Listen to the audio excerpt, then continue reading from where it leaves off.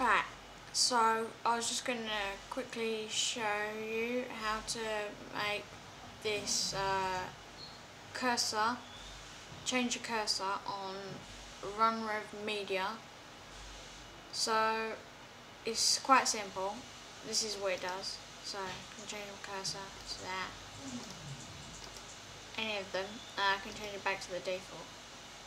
So first of all, to do this, you're going to want 16 by 16 pixels image to for your icon that you want to change your cursor to. So basically, when you do it, if I just copy these,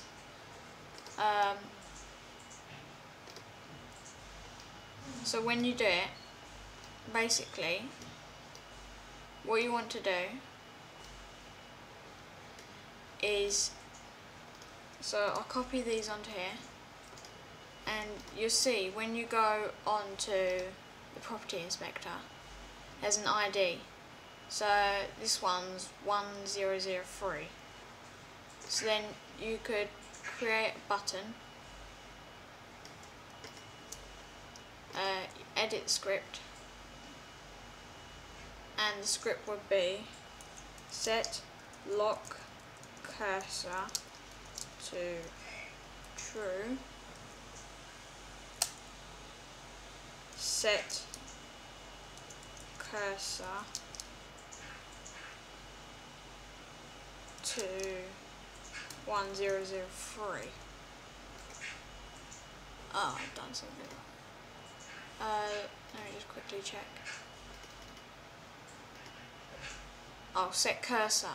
I forgot space. Set cursor to 1003. So now this works. So that's just like a really simple, and then you can change, and then changes the cursor.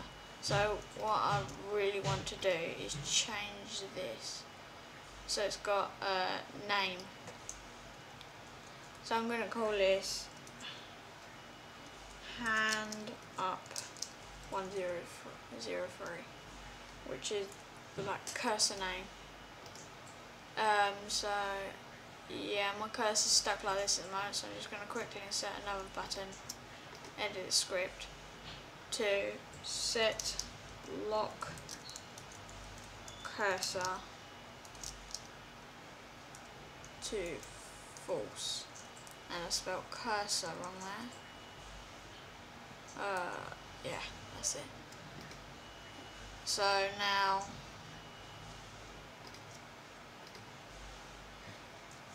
if I just name this default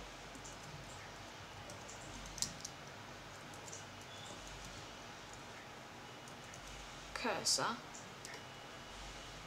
so now what I do is click this and it changes to this, and now I want to go back to the normal one and just click that. So I can do it for all the rest of these. So property inspector 1004, so I insert another button,